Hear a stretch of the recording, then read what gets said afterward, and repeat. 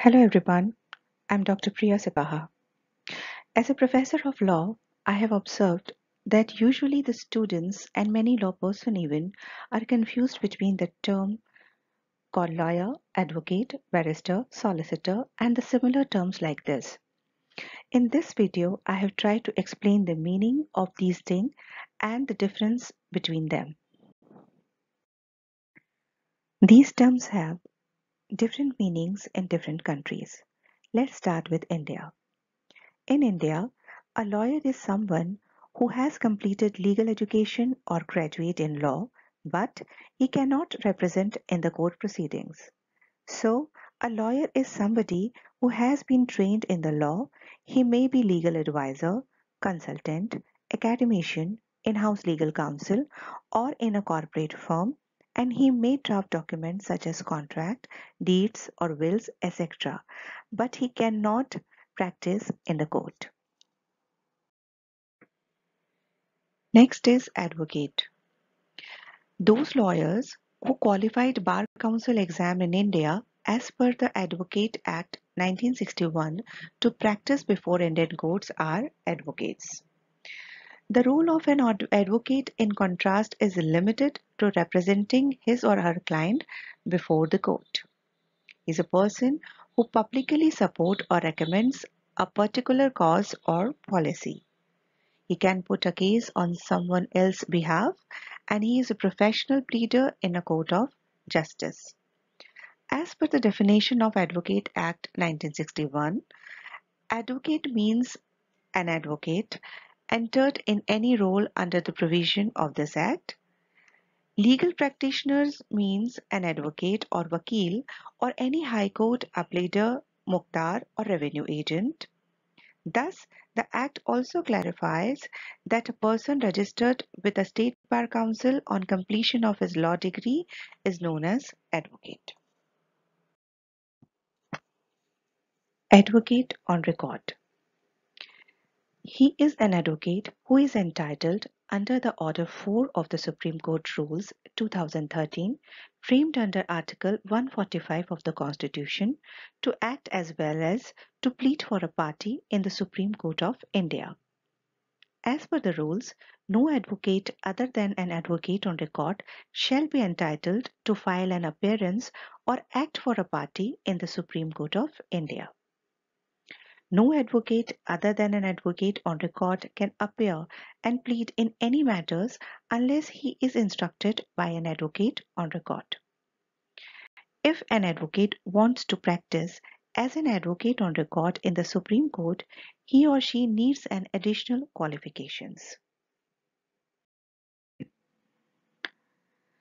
The advocate has to practice for 4 years as an advocate and thereafter has to intimate to the Supreme Court that he or she has started taking training with a senior advocate on record because he or she intend to become an advocate on record. After the expiry of 1 year's training, the advocate has to appear for an examination conducted by the Supreme Court itself. After an advocate passes this examination, he or she must have a registered office within a radius of 10 miles from the Supreme Court building and a registered clerk. It is after this that the chamber judge of the Supreme Court accepts him as an advocate on record. The next is Advocate General. An Advocate General is a senior officer of the law. In some common law and hybrid jurisdictions, the officer performs the function of a legal advisor to the government, analogous to Attorney General in other common law and hybrid jurisdiction. The office of the Advocate General is a constitutional office created under Article 165 of the Constitution of India. The governor of the state appoints a person who is qualified to be appointed as a judge of the High Court as Advocate General of the state. Attorney General of India. The AG of India is the Indian government's chief legal advisor and is primary lawyer in the Supreme Court of India. He is appointed by the President of India under Article 76(1) of the Constitution and holds office during the pleasure of the President. He must be a person qualified to be appointed as a judge of the Supreme Court, also must have been a judge of any high court for 5 years, or an advocate of any high court for 10 years, or an eminent jurist in the opinion of the President, and must be a citizen of India. The AG gives necessary advice to the Government of India in legal matters referred to him. He also performs other legal duties assigned to him by the President. The AG has a right of audience in all courts in India, as well as the right to participate in the proceedings of the Parliament, though not to vote. The AG appears on behalf of Government of India in all cases in the Supreme Court in which Government of India is concerned. He also represents the Government of India in any references made by the President to the Supreme Court under Article 143 of the Constitution. Unlike the AG of the US, the AG of India does not have any executive authority. Those functions are performed by the Law Minister of India. Also, the AG is not a government servant and is not debarred from private legal practice. The AG can accept briefs but cannot appear against the government. He cannot defend an accused in the criminal proceedings and accept the directorship of a company without the permission of the government. The AG is assisted by a Solicitor General and four additional Solicitor Generals. The AG is to be consulted only in legal matters of real importance and only after the Ministry of Law has been consulted. All reference to the Attorney General are made by the Law Ministry.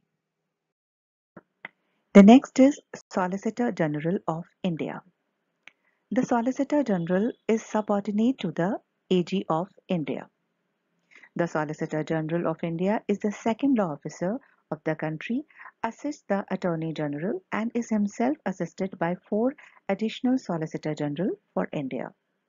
Unlike the AG, Solicitor General does not tender legal advice to the Government of India. His workload is confined to appear in courts on behalf of the Union of India. Now, the next country is Britain. The meaning of attorney in Britain is a professional person authorized to practice law, conduct lawsuit, or give legal advice, whereas barrister is in Britain and Canada a lawyer who speaks in the higher court of law on behalf of either the defense or prosecution. Barrister can be distinguished from a solicitor because they wear a wig and gown in the court. They work at higher level of court than solicitors, and their main role is to act as advocates in legal hearing, which means they stand in court and plead the case on behalf of their client in front of a judge. Barristers do not come into contact with the public as much as solicitors. They are given details of a case by a solicitor and then have a certain amount of time to review the evidence and to prepare what they are going to say in court. Most barristers are self-employed and work in chambers with other barristers so they can share cost of accommodation and administration. They can also be employed in-house as advisor by bank, corporation and solicitor firm.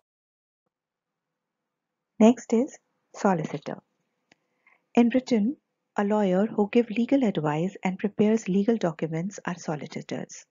They drew pleading or written statement in a case to be filed before the court and performed functions of an attorney for clients.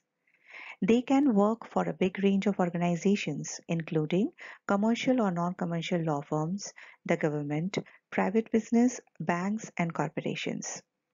They have specialized knowledge of different areas of the law, such as family, crime, finance, property, and employment. Most of the time, solicitors advise clients, undertake negotiation, and draft legal documents. It is primarily a desk job, but does involve traveling to see clients and representing them in courts. In the past, a solicitor's advocacy work was restricted to magistrates' court. and minor cases in county courts. But now there are a few solicitor advocates who work in higher levels of the court. The next is Attorney General in England and Wales.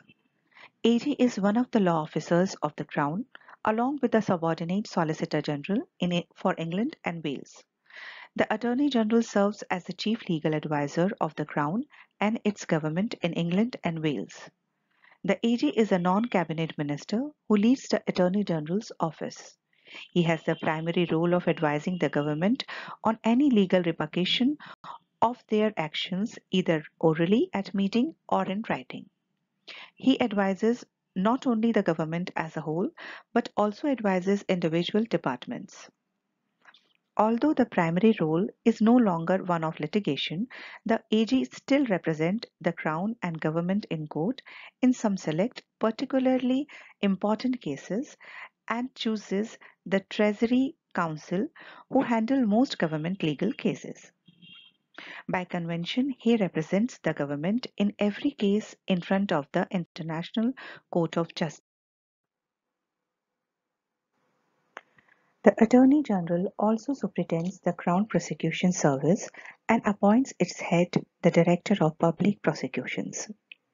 Decisions to prosecute are taken by the Crown Prosecution Service other than in exceptional cases, that is, when Attorney General's consent is required by statute or in case related to national security.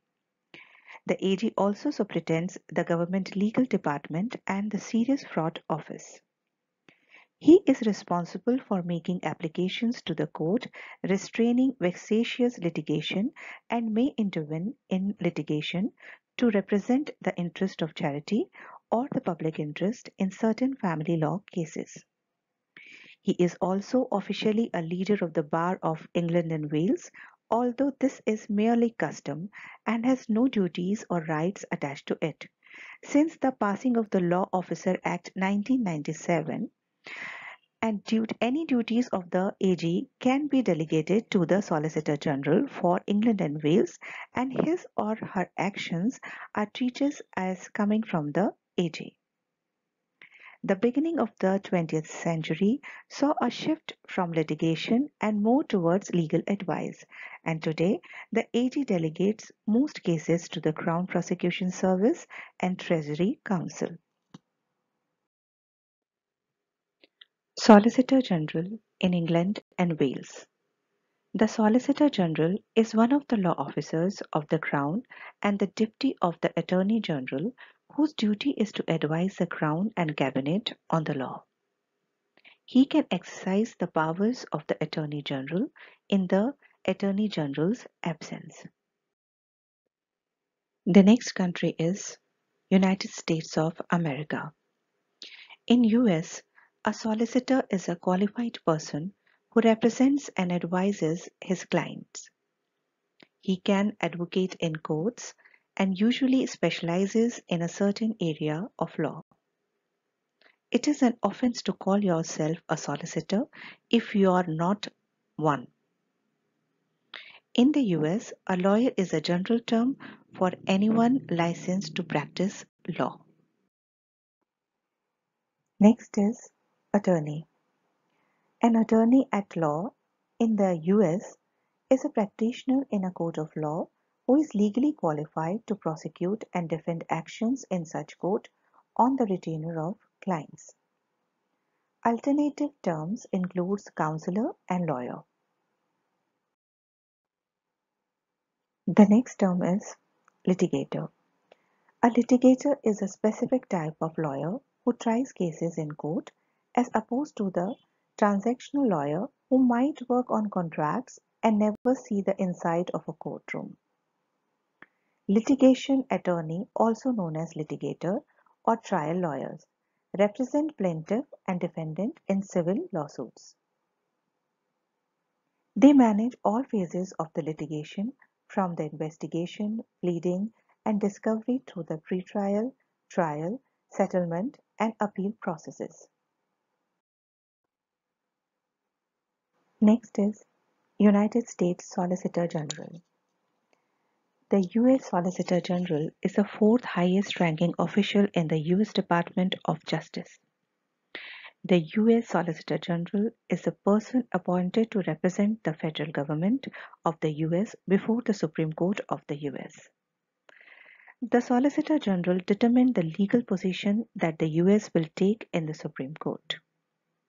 In addition to supervising and conducting cases in which the government is a party, the Office of the Solicitor General also files amicus curiae briefs in cases in which the federal government has a significant interest in the legal issue. The Office of the Solicitor General argues on behalf of the government in virtually every case in which the US is a party and also argues in most of the cases in which the government has filed an amicus brief. In the Federal Court of Appeal, the Office of the Solicitor General reviews cases decided against the US and determines whether the government will seek review in the Supreme Court. The Office of the Solicitor General also reviews cases decided against the US in the federal district courts and approves every case in which the government files an appeal. United States Attorney General. The US AG is the head of the US Department of Justice, is concerned with all legal affairs, and is the chief lawyer of the US government. In cases of the federal death penalty, the power to seek the death penalty rests with the AG. Under the Appointments Clause of Constitution, the AG is nominated by the President and appointed with the advice and consent of the Senate.